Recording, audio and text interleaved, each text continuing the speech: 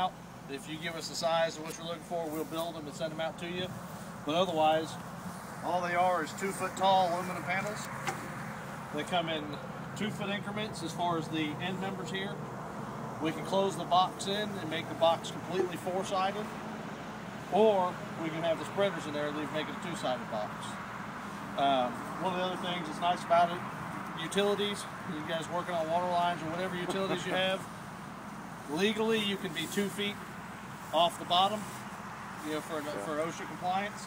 You can actually just leave the bottom panels out all the way around, and you'll have your 2 foot clearance for any utilities that are coming through into the excavation. But this also comes in I believe it's a 6x6 aluminum panel. I can actually take 50 feet deep.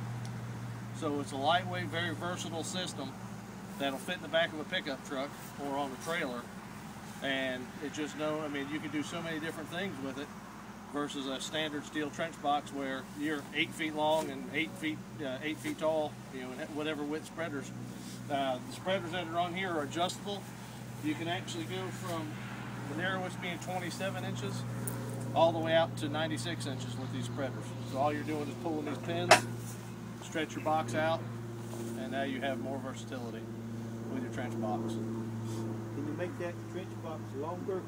Absolutely. The longest panels that the box comes in is 14 foot, but there's actually T-connectors where we can, if you wanted to go 28 feet, we can put a T-connector in here and run another 14-foot section of panel.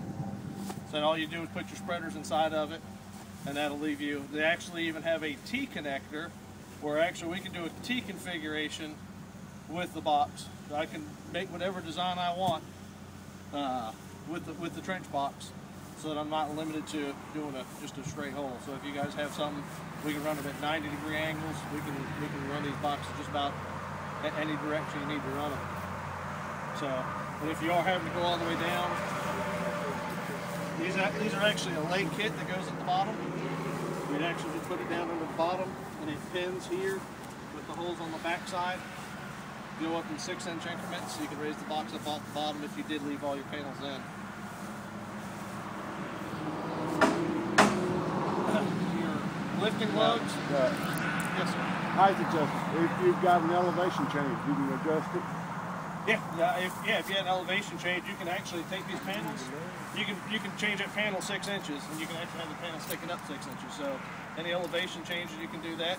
Or if you're using that T connector, again, we've actually done it where we stair step the boxes, going up from 12 feet, coming up to 6 feet tall, and just stair step the boxes going all the way out. So very versatile. All your lifting lugs, all right inside the box, so they recess down the side of it. Stackable? Absolutely stackable. There's the stacking with tubes, which I don't have, look just like this. So there's a 2-inch square steel tube, slides in the top, and you just keep on going up with the box. But just a very versatile system, like I said, that, you know, to go, these come in 2 foot, the end members come in 2 foot tall, 4, 6, and 8. And then the panels are 2 foot, they're 2 foot tall panels, and they go 2, 4, 6, 8, 10, 12, and 14 foot lengths. Very simple system. And those run on hydraulic, pushing them? No, these are actually static. They're just a static where you just pull these, pull them out on both sides, and just open the box up. You can lay the box down, pick it up, pin it in 6-inch increments to whatever width you need to go. Most of the configurations we would use would be open on either end. Yeah, we can put spreaders in both sides of it. Like I said, you can put panels on one side. Just depends on what configuration you need to do, what utilities you have coming in, or whatever utilities you guys are working on. We can do just about anything with the box. But just lightweight, like I said, you can throw it in the back of the pickup truck. I could have put this whole system in the back of my truck.